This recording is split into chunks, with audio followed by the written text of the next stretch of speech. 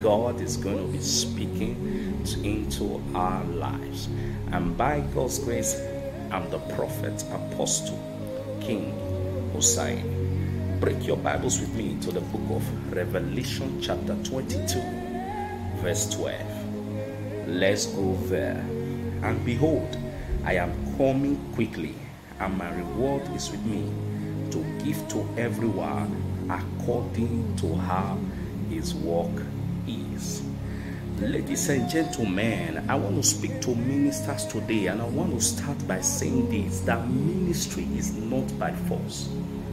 Ministry is not by force. When we check all over social media, you see different kind of things happening, different kind of news. You see news of ministers going into diabolic realms, going through diabolic means, just so that they can acquire power, just so that their church can be filled up. Listen to me. Ministry is not by force. It is not mandatory that you must exhibit power in ministry. Listen to me. Ministry, there are different dimensions of ministry. I'm speaking to the minister today, and I believe that this word is going to impact our lives greatly. Listen to me. There are different dimensions in ministry. You might not be in the dimension of power, but be in the dimension of the word. You might not be in the dimension of power, but God is calling you into the dimension of the word.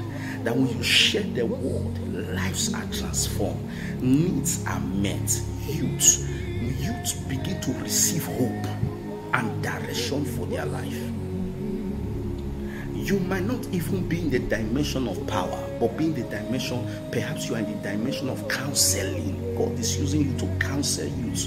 God is using you to speak to married couples. God is using you to speak to single ladies, single men, and God is using you to be impactful. What is important in ministry is your impact, the impact you are making in whatever dimension that you are. Be impactful. It is not necessary that you must call names and call phone numbers. You must prophesy before you make it in ministry. That is the idea that many people have that are destroying so many ministers today. Listen to me. Remain in where God called you. What is the dimension that God called you? Who did God call you to be?